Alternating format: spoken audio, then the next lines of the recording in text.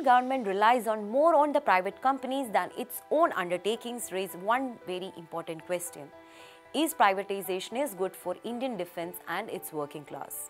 The BJP government is promoting privatization in the defense production. Until February 2018, Department of Industrial Policy and Promotion has already issued 348 licenses to 210 Indian companies for the manufacture of various licensable defense items. 70 licensed companies covering 114 licenses have reported commencement of production. Apart from this, one manufacturing license has also been issued by the Ministry of Home Affairs for small arms and ammunition. After winning an election for the second term, the BJP government now has been trying to deliver a fatal blow to the Ordnance factory network through the corporatization of the Ordnance factories with the ulterior aim of fully privatizing them, to facilitate handing over the huge asset and most modern production infrastructure to private hands on a platter much to the detriment of national interest. All India Defence Employees Federation, Indian National Defence Workers, Bharatiya Pratiraksha Mazdoor Sangh and others have protested this retrograde move and jointly decided to stage 1 month long strike in all ordnance factories from 20th August onward, demanding a withdrawal of such decisions. 3 national level trade unions of employees and workers of 41 Indian ordnance factories under the Ordnance Factory Board have announced that they will go on a 1 month long strike from August 20th in protest against the centre's likely decisions to corporatize and privatize all unions.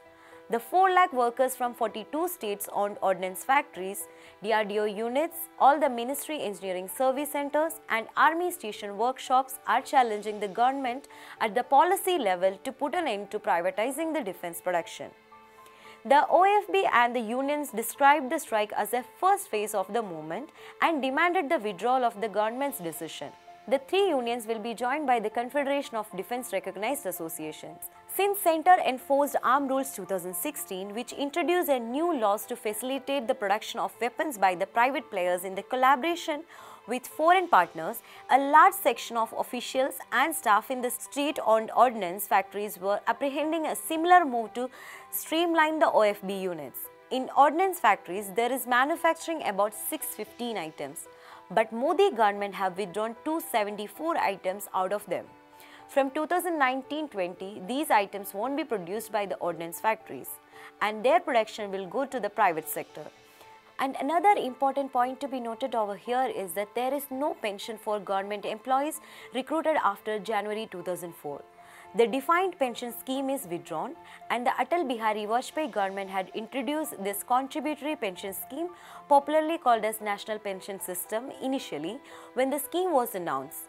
The government had said that the employees will get enough pension from the schemes to sustain themselves. But what we are seeing is that the employees retiring with the schemes are getting paltry amount of rupees 1000 to 1500. The employees have been protesting against this privatization drive since 2017. Allowing the private sector to control the defense sector has altered the political dynamics around the world, but particularly in West. It has led to the rise of corporate cronyism, allowing unelected rich business tycoons to have an unwarranted say in the foreign policy of a nation. In too many cases, these corporate leaders have too much say in deciding which country their government would wage a war against, which country to issue a sanction against, which country to sell weapons to. India has become the largest buyer of the arms in the international market. After already bagging $20 billion worth of contracts, global arms majors are still drooling a bigger slice of the pie. The stakes are indeed very high for the Modi government as well as the workers. When 4 lakh workers raise their voice, no privatization of defense production, it echoes like no more Rafales.